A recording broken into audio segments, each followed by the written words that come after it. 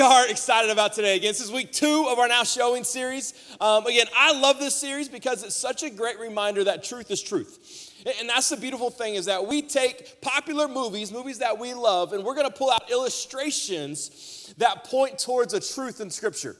We're not preaching the movies, we're just using them as illustrations for what God's already saying and what God is already doing in our life. Today, our movie is Castaway. Anybody seen Castaway? Come on, Tom Hanks. This is an incredible one. It's probably his best movie because if you can act with a volleyball as your only counterpart for like 2 hours, good for you. But the second thing, too, is this story, it paints such a picture of the decisions and the struggles that we as believers face in our walk with Jesus. It really does. Because I've learned this to be true. No matter the season of our life, whether it's a smooth season, it's just easy going, or it's challenging, whether it seems completely painful or there's a lot of hope in it. No matter the season of our life, I've learned this about God. God desires to lead us further than we've ever been so that we can experience more of Him than ever before. This is the same truth in every season of your life. Whether you're a new believer, whether you've known Jesus for 5 minutes, 5 years, 15, or 50, it's still true. In every season of life, God wants to take you further than ever before so that you can experience more of Him than ever before. That's the journey we go on, but it's not always an easy journey. It's a journey in which we're going to have to make choices and take steps. And because of that, God gives us examples through men and women in Scripture. Throughout the entirety of the Bible, we see examples of men and women who have faithfully gone down this journey. From starting with Abraham all the way up through Moses, through Jonah as he's fighting God's call and is swallowed by a whale because he refuses to step into his promise and then spit back out so that he can walk the right path. All the way into the New Testament to see the disciples Jesus chose and called and the apostles that came after. One of the ones we see in the New Testament is a man named Paul. Now, Paul's journey is interesting. It's a little dramatic, but it paints a pretty real picture of where we find ourselves too. Just stay with me on that. The reality is that Paul, as dramatic as his past was lived chasing the wrong thing. Anybody ever chased the wrong thing before? You ever get caught up in chasing the wrong pursuit, chasing the wrong person, chasing the wrong desire? This is where Paul was. Paul was stuck with this desire that Jesus was not the Son of God and that the church was wicked. And so his ultimate desire was to bring to destruction the church. That was his ultimate goal. As I said, it's a little dramatic of a tale, okay? But it's similar. It's still the concept of chasing something that we shouldn't be chasing, being stuck in this cloud of confusion. And so Paul finds himself there, and he's actually on the road to Damascus where he encounters Jesus. He's on the road to Damascus, and he encounters Jesus, and Jesus changes his life forever. Now he stops being the greatest opponent of the church and the greatest proponent for the church. He now goes on to write 3/4 of the New Testament and plant churches and move forward the name of Jesus throughout much of the Mediterranean. And it's an incredible journey we see him go on. And so most of the letters we see in the New Testament, most of the books, these are letters that Paul wrote to people, to churches, to locations, encouraging them, sometimes challenging them and charging them as to what it looks like to live a life for Jesus. One of those is the book of Philippians. Philippians is a letter he wrote to the church of a place called Philippi. He was connected to these men and women closely. And in chapter 3, we see Paul, he's writing to them with this hope that they will learn that there is a priceless value in knowing who Jesus is in your life, in knowing what Jesus has called you to and what he wants from you. And he says this in Philippians 3, starting in verse 12. He says, I don't mean to say that I've already achieved these things or that I have already reached perfection. I love that he starts with stating this position of humility. He's like, listen to me. I'm with you. Myself, Pastor Mark, anyone on this platform is in the same position. We're with you in the journey. We have not obtained this perfection. We have not reached the goal. We are pursuing it just like you. I preach best because I'm preaching at myself. 9 times out of 10, I'm saying it to myself. I'm looking in a mirror when I'm talking about this. This is what Paul's saying. He's like, I haven't obtained this. Don't make the mistake of thinking that. He says, but, even though I haven't obtained it, but I press on. Everybody say press on. He says, I press on to possess that perfection for which Christ Jesus first possessed me. No, dear brothers and sisters, I have not achieved it, But I focus on one thing. Everybody say one thing. Forgetting the past and looking forward to what lies ahead. I press on to reach the end of the race and receive the heavenly prize for which God, through Christ Jesus, is calling me. He says, I press on. Now, this isn't just like a casual stroll through his life. The language he uses, the context he's using, when he says I press on, he's saying this is a passionate, violent pursuit. Like, this is me full steam running over everybody and everything I need to try to obtain this. It's not some casual desire. This is the pursuit of my life. He says, I press on to possess the perfection for which Christ Jesus first possessed me. It's kind of a tongue twister, I know. This is the essence of what he's saying. He says, I'm chasing the purpose and the promise for which Jesus saved my life. That's what he's saying. He says, what I'm pressing on for is to receive the purpose and the promise that Jesus saved me to receive. And in case you've ever struggled with what purpose is in life, I'm about to tell you. Like, this is the great answer that you're looking for, and it's a lot simpler than you think. Our purpose to breathe as a believer in Jesus is that we would know his name, follow him, and help others to know his name. That's our purpose. It's that simple. Our purpose is to receive the love of Jesus, to reflect the love of Jesus in a way that people will receive the love of Jesus. That's it.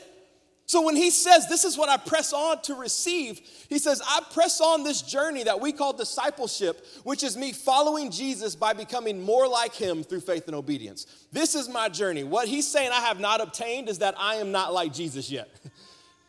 Says, I haven't obtained that. I have not fulfilled that yet, but I press on. I press on by leaving the past behind and focusing on what's ahead. Our promise is that we might know him, live like him, and make him known. And the promise is that he will be with us, provide for us, and grant us an eternity with him. This is what we press on towards. What we're about to learn from Paul and what we're about to learn from the clip of our movie is that pressing on requires some difficult decisions. It requires some choices that aren't always comfortable for us to make. See, in our movie Castaway, we have our main character's name is Chuck Nolan. Not Chuck Norris, Chuck Nolan, okay? Chuck Nolan was a man who lived to the letter of his calendar. He lived by the clock and by the letter of the rule. This is what he did. And as a FedEx operator, he was traveling across the ocean when his plane lost control, lost power, and crashed into the middle of the ocean. And big breaker here, it's called Castaway because he is now cast away on an island, okay? Not spoiling a whole lot, but he goes down and then he finds himself abandoned and alone, deserted on an island. And he has a 4-year journey we see him walk through in the movie in which he faces depression and difficult decisions about what to do next in his journey. I love at the beginning, he's having this debate with Wilson, his inner doubt, his inner mind. And he says, the reality is, I would rather die out there than stay here any longer. I've realized there's something better away from here, and I'm willing to do whatever it takes to go down that pursuit. There's a similar lesson that we learned, and it's the reminder that Paul gives us that pursuing God's promise requires us to leave our current place. Pursuing God's promise is going to require you to leave your current place. That's what he had to come to the understanding is, I'm done with what the island has for me, but I realize I'm going to have to leave it to go where I want to go.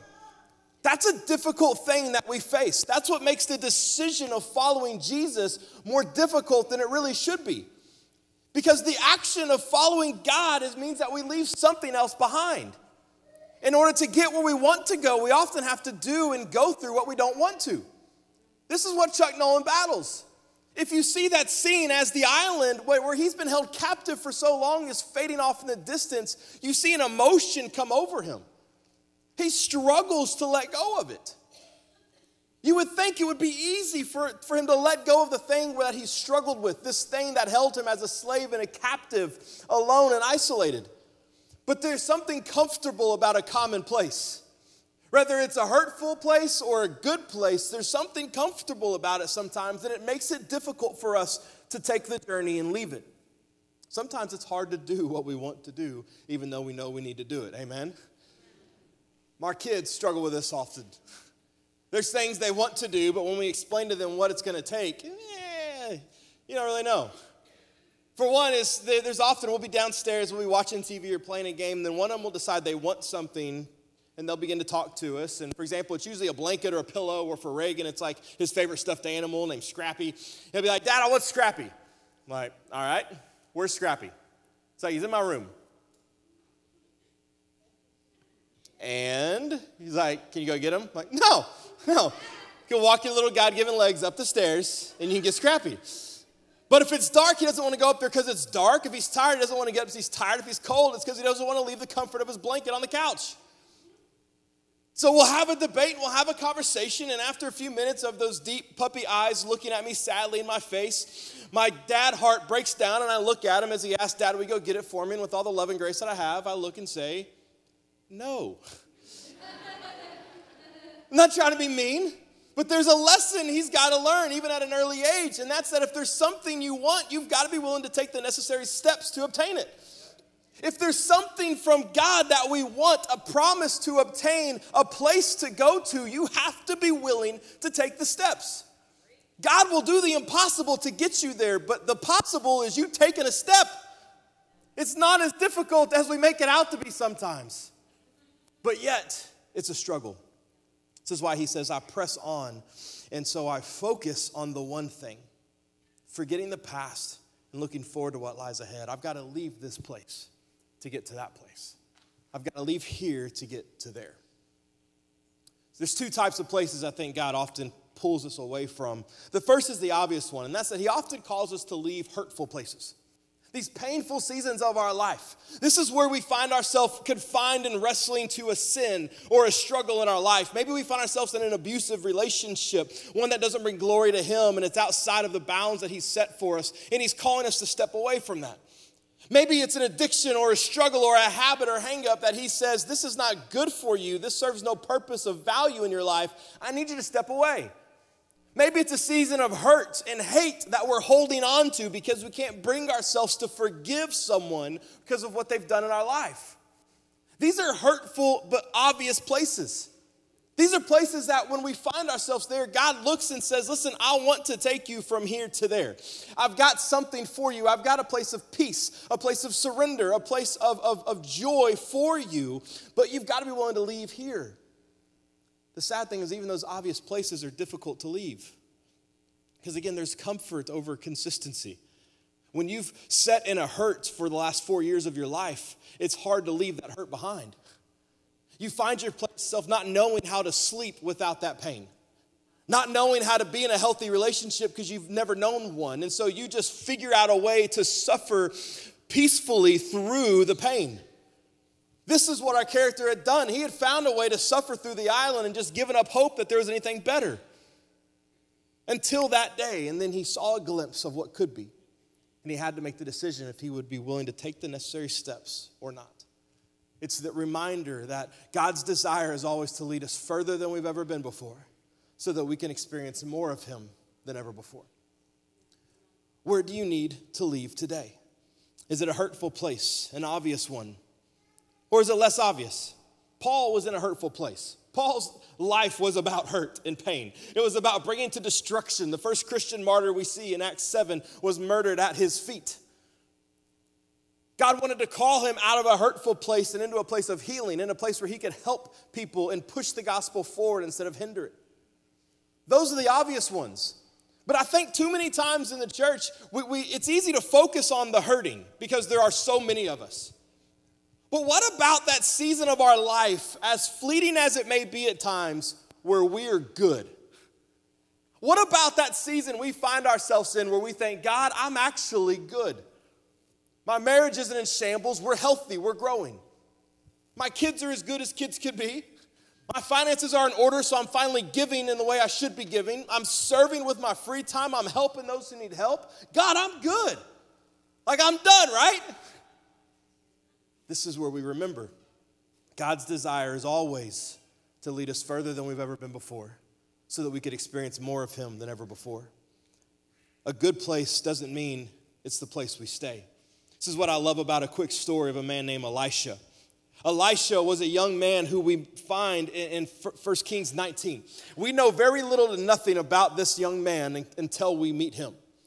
And we encounter him through a man named Elijah. Okay, I know it's about to get confusing, so we're gonna simplify it. Everybody okay with that? So Elijah, he's the older prophet. We're gonna call him E1. Everybody okay with that? He's E1. He's the first. Okay, then we have Elisha, and he's gonna be, no, Elisha. Why would he be E2? I'm just kidding. We're gonna do E1 and E2. Is this okay? We're following this, all right? It's a little easier. So Elijah, which is E2, Elijah, 1. You said 1. I've got myself confused. Elijah, the older one, the original, the OG, E1, was a prophet of God. He came to a point of frustration, and God finally came to a place of saying, I'm going to tell you who you're going to pass the torch on to. It's a young man named Elisha, E2. So he sends him to go encounter Elisha. Now, this is where we find out all we know about him. From what we can see in the passage, he seems to have been a son of a family who had means. He seems to be a farmer. He seemed to be a good man since God was willing to pass on the torch of his prophet to the people to him. He seemed to be a good son based on what we see do for his family and community. And in all generality, he seemed to have a pretty peaceful life, a good place. But look at what happens. In verse 19, it says, so Elijah, E1, went and found E2, son of Shaphat, plowing a field. This is what we see as a farmer. There were 12 teams of oxen in the field. Then Elisha was plowing the 12th team, and Elijah, E1, went over to him and threw his cloak across his shoulders and then walked away. This sounds weird, but it wasn't. This was him passing the torch of his authority and power over to E2. And E2 immediately knew what this meant. And so it says, he left his oxen standing there and ran after E1 and said to him, first let me go and kiss my father and my mother goodbye. Then I will go with you.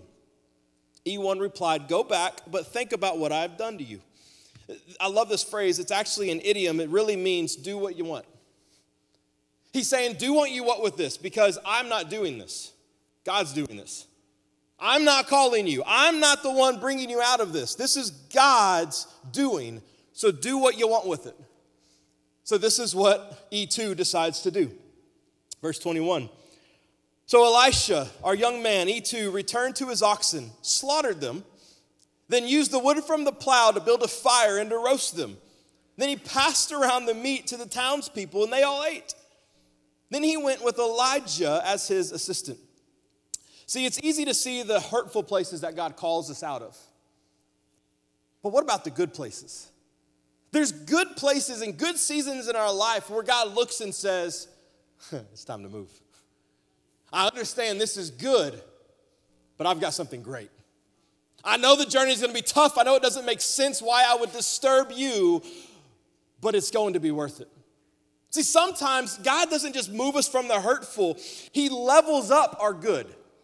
He says, I know you're doing well. I know this is a great moment, a great season for you, but I want to level it up for you.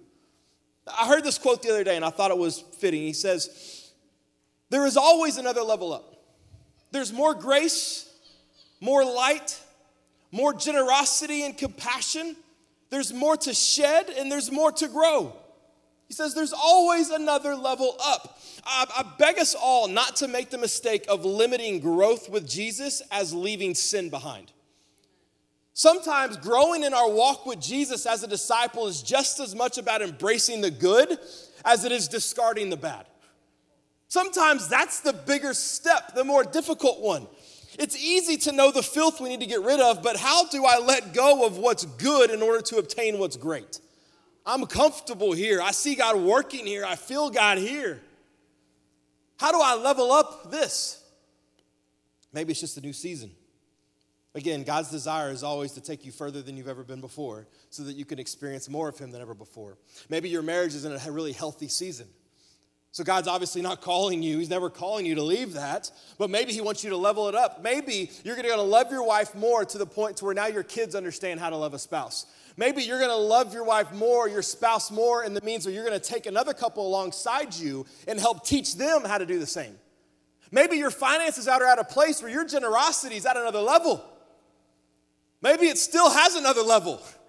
Maybe that other level is that you take the stories of how God's blessed your generosity and you teach it to other people so that they learn what it looks like to be generous. Maybe you've got a servant sacrificial heart and you're giving your time and your energy, your talents back to the Lord. Maybe the level up is that you find someone and you bring them along with you so that they learn what it looks like too. God always wants to take you further than you've ever been before so that you can experience more of him than ever before. When you've gotten to the place you need to be, you're in heaven. It ain't here. I'll never forget both of my grandparents that died over the last year and a half, 2 years, both died past the age of 90. My grandpa, my dad's dad, who had no use of his body really because of strokes, would talk to us pretty honestly about his frustration with God as to why am I still here. And his own response that he could come to was simply, God must not be done. My grandma, who led Bible studies her entire life, was battling dementia at age 94 before she passed away. And her only thought was, I wish I could still be teaching, because if I'm alive, I must have something to do. We're never done. Even in our good places, God wants to level us up. Following Jesus in this journey is the constant leaving one place in order to pursue another. Sometimes pursuing tomorrow means taking hold of healing and peace because of salvation and surrender to the Lord. Sometimes what we achieve tomorrow is blessings and favor that come from more obedience and faith. It's just a matter of the season. But the season is the same in the sense that God always wants to take you further than you've ever been so that you can experience more of him than ever before. That never changes. But it's never easy. Because of that, we must learn how to fight the temptation to remain in our current position. We must fight the temptation to remain or return to our current position. It's easy to look and see the invitation of God saying, I want to take you further. I want to level you up in this area of your life. But it's another thing to actually take this step out. For us, when we about twice a year hit like a really healthy desire in our life, where we want to like lose weight and get healthy, anybody else, like once, twice a year, you know? It's usually at the first of the year because that's what we do. And then it's sometimes a couple months before summer when you realize you don't want to be seen, okay? There's some contrast there. Now for us, I have to just remove all temptation. So when we decide we want to eat healthy in our home, what do? Get rid of everything. Oh, we just got to get it out of our eyesight. Now, we have different perspectives. Christine throws it away. I take a weekend and try to eat it all because I don't want to waste it. However, we have the same purpose, the same thought. I want to remove the temptation. I don't want it to be easy to fall back on. I want it to be where I have to dig that gummy bear out of the trash if I'm going to eat it. I'm not going to talk about if we've ever gone there. You don't even know that. But this is why Paul speaks so dramatically, saying you got to forget it. Don't carry it. Don't hold on to the trophies. Forget it and focus on what's to come. Sometimes it's not always the bad. Sometimes we live so much desiring the good old days that we miss the great days of tomorrow. Don't allow the victory of yesterday to keep you from experiencing the bigger victory of tomorrow. He says, forget what's behind you. Be like Elisha. Burn it. Give it to the altar of the Lord. Hand it away. He was so willing to pursue this that it says he slaughtered the oxen and then used the cart as the plow, as the firewood to cook it, and then gave it all away. There was nothing to return to. He was all in. And Paul says, I press on. That's the level of intensity in which we press on. I'm 1,000% in. Nothing's going to stop this. I'm going after what Jesus wants for me. There's one last clip, and I want to save our time to dive into the word a little more, so I'll just explain it. As Chuck Nolan is going into the sea a little further and further, hoping for the possibility of being saved, he comes to this place where he wakes up, looks over, and his friend, his companion, Wilson, this is my Wilson. Y'all like my Wilson? Wilson, he's a little creepier, to be honest, but he wakes up to find Wilson floating off. The current's taking Wilson away from the boat. And we find ourselves in this dramatic scene where he takes hold of a rope from the raft and he dives into the ocean. And he's swimming, trying to get a hold of and trying to reach Wilson. And he comes to this difficult decision where he has to pick. He lets go of the rope, holding on to the raft, his safety, his security, what's saving his life. He lets go of it for just a moment, and he has this debate. Do I chase after Wilson, or do I hold on to my safety? Do I chase after the thing that represents the past, my 4 years of solitude and suffering on the island, or do I keep holding on to the thing leading me to a new place? It's a difficult moment, but he finally just allows Wilson to just float on away. For so many of us, that's the season we're in. We're looking at the things of our past, and we're looking at the things of the promise of tomorrow, trying to decide which one do I chase. Understand this, what you chase today will determine where you stand tomorrow. What you chase today will determine where you stand tomorrow. If you chase the things of the past, you'll find yourself there again. But if you chase the things of God, if you chase your purpose, which is to know him, live like him so that he is known by others, then his promises will come to you. We're not just chasing the promise, we're chasing the person who gives the promise. That's the life we live. But we can't do it by holding on to the past. This is why Paul says so dramatically to forget the things behind and look forward to the things ahead. He had to let go of Wilson. It had to happen because that was too strong of a reminder.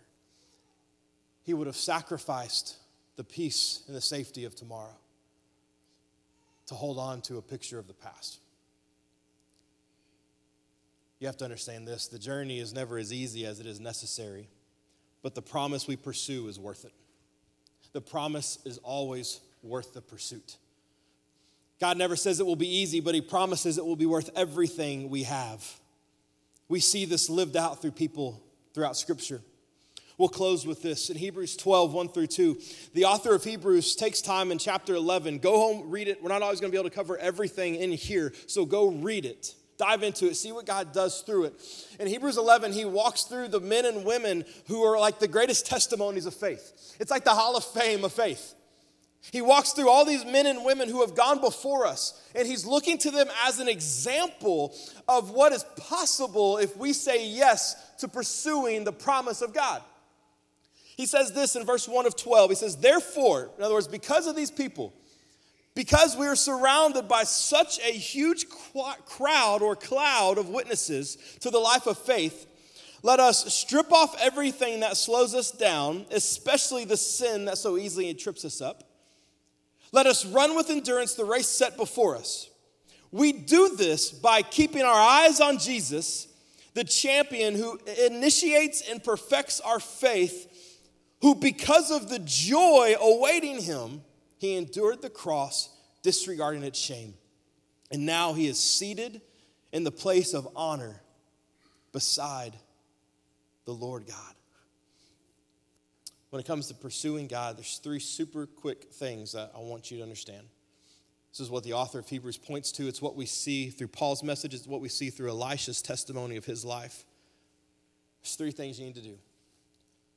Look up, let go, look up, and lay hold. Same with me. Say, let go, look up, and lay hold. First thing he says is what we do is we strip off every weight, and then we let go of the sin. I love that he says two things. He says we strip off the weight and especially the sin. He's talking about two different things. This is the hurtful place and the good place that we have to leave sometimes. He says sometimes there is sin that easily and obviously trips us up and entangles us. That you've got to set down. And maybe that's where you are today. There is sin that is running your life. There's sin that is ruining your life that you are holding on to. It's a hurt, it's a hate, it's a pain, it's an addiction or a struggle, whatever it might be. And that's what's keeping you from moving forward in this race. He says you've got to lay that down, but you also have to strip off the weight. Sometimes it's just the weight of not being willing to move. The weight of our comforts, of our current place, keeps us from wanting to move forward. What is it today that you need to let go of? What is it today that God wants you to level up? He says you've got to let it go, and then you've got to look up. This is the common thing we see between the authors in Hebrews' message and Paul's. They both said, keep your eyes on Jesus, the champion and the creator of our faith. He's the reason we can even do this. He's the reason we can have this journey and take this pursuit. He is the reason. He is the cause. He is the creator, and he has perfected the journey for us. It says, when you let go of the things that are hindering you, look to him. Keep your focus on the Father. Keep your eyes on him. He's the one who will get you there. He's the one who has walked the path that you need to follow. Don't worry about what's behind you. Don't worry about what's to your right or to your left. Ignore the distractions and look at the Savior. It says, let go, look up, and then you will lay hold.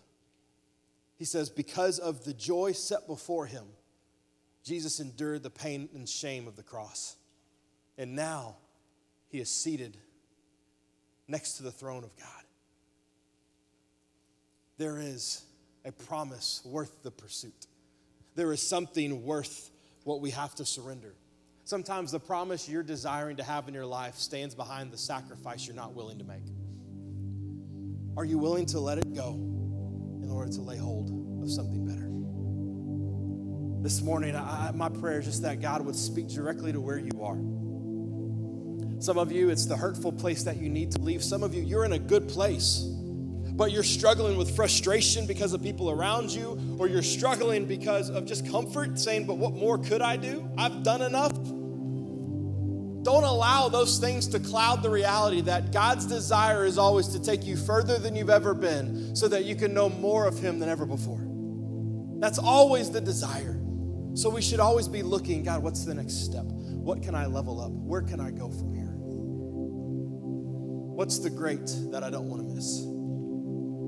This is what we preach as a church. This is why we believe in the areas that we push with small groups and having people walk with you and help disciple you along that journey. This is why we believe in the student ministry and allowing your students, your teenagers to be loved on and shown what it looks like to live a life following Jesus in their context.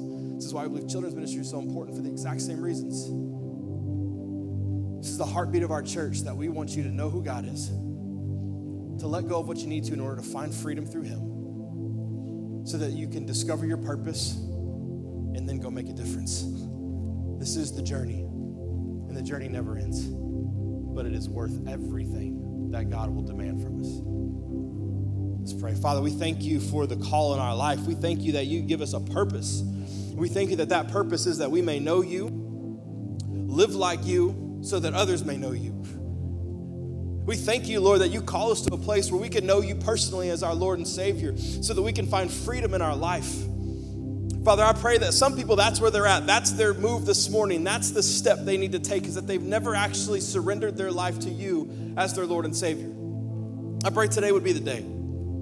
It's as simple as where they are sitting, just praying this, saying, Jesus, I believe you are the Son of God. I know that I have made mistakes. I know you died on the cross to forgive those mistakes. Jesus, forgive my sin, save my life, and be my Lord. Scripture says that if we confess that with our mouth and believe it in our heart, that we will be saved. And for some of you, that's the step. For others, it's understanding and getting a hold of what it is you need to let go. Maybe there's an area of your life that is hindering you, that is preventing you. It's sin, it's hurtful, and you need to let it go. You need to lay it at the altar. Remember, it's been forgiven. Now it's time to be forgotten. Or maybe it's just you need to level up. It's not that you're in a bad place, you're in a good place. But understand that God's desire is always to take you further than you've ever been before, so that you may experience more of him than ever before. Father, we love you. We thank you for the journey. We thank you for the call. We thank you for the comfort and the promise that you are with us every step of the way. Lord Jesus, we love you. It's in your son's name we faithfully pray. Amen. Amen. Hey, as you can give God a hand this morning. Come on, he's been working all day. Hey guys, thank you so much for joining us today. And if our ministry has been a source of encouragement for you, let me encourage you to do two things. Number one, share it with a friend who needs hope. That would make a big difference in their life. Secondly, share it with us. We would love to hear your story. You can send us an email at amen@bridgechurchfl.com. And finally, if you'd like to partner with us financially as we bring hope both locally and around the world, you can do that directly through our website, bridgechurchfl.com/give. And thank you for letting us be a part of your spiritual journey.